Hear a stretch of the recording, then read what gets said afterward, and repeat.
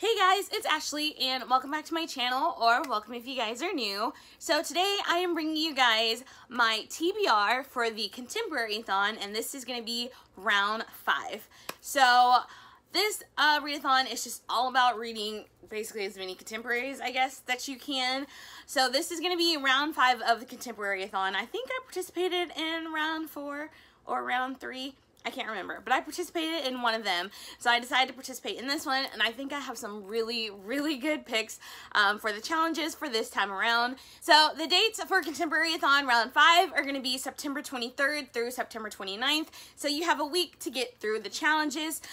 This is hosted by 4 different hosts, so it is Chelsea from Chelsea Darling Reads, and Julie from Pages and Pens, Natalie from My Reading is Odd, and Melanie from Mel to the Annie. You guys know all of them. They're very amazing, great booktubers and all of that. So I'm super excited about this round of Contemporary-a-thon. I honestly think I have some great choices. So there are 7 challenges, and of course you can double up on these challenges. You don't have to necessarily read 7 books or a different book for each challenge, so you don't have to read 7 books. I myself have 4 books that I want to show you guys. So let's go ahead and get through the challenges, and I'll show you guys what I'm going to read.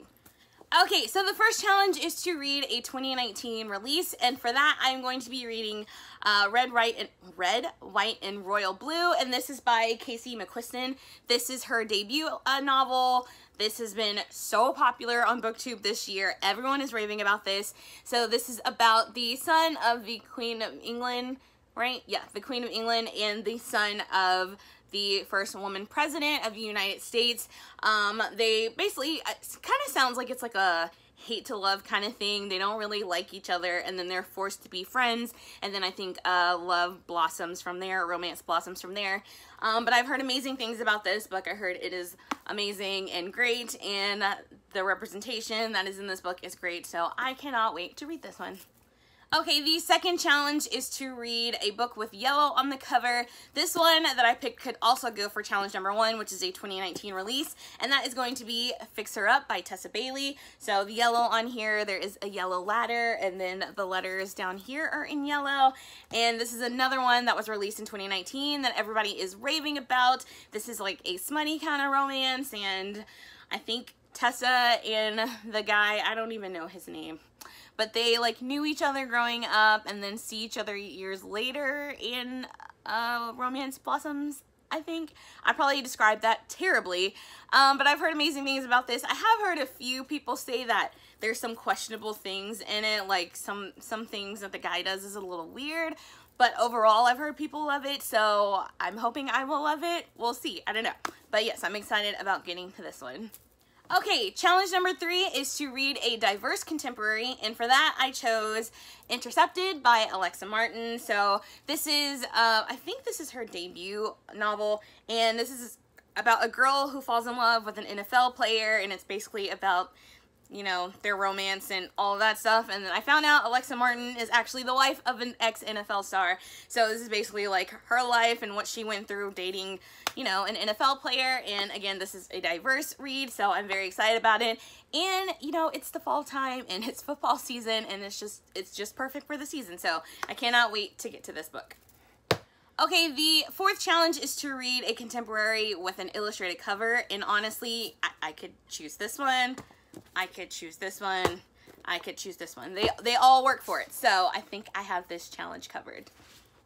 See what I did there?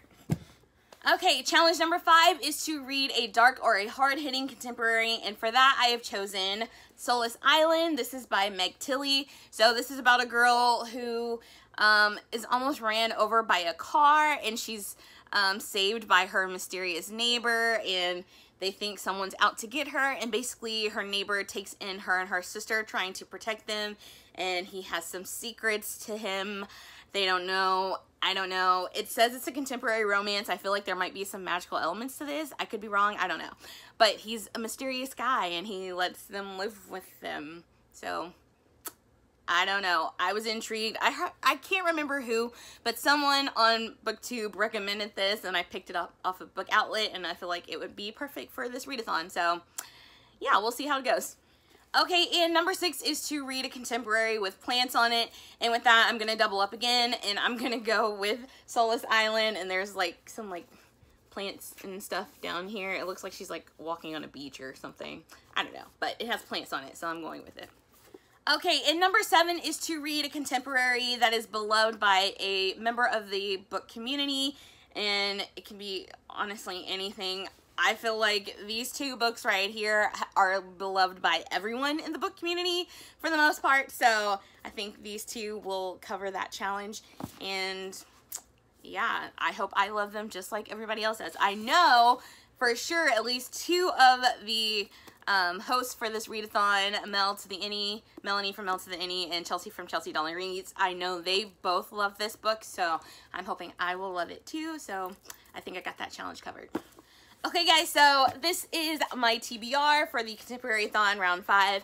I'm so excited about these. I cannot wait to read these. Again, I've heard amazing things about all of these books, and I'm hoping that I will love them just like everybody else does. And I can't wait to get to reading.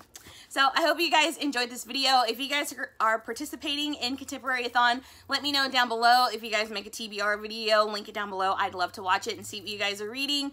And yeah, happy reading, you guys. I'm so excited. I love readathons. They kind of stress me out, but at the same time, I enjoy them. And I really think I'm going to like this one because I think I have a really good TBR pick. So I hope you guys enjoyed this video. If you did, don't forget to hit that like button and subscribe down below. And I will see you guys next time. Bye, guys.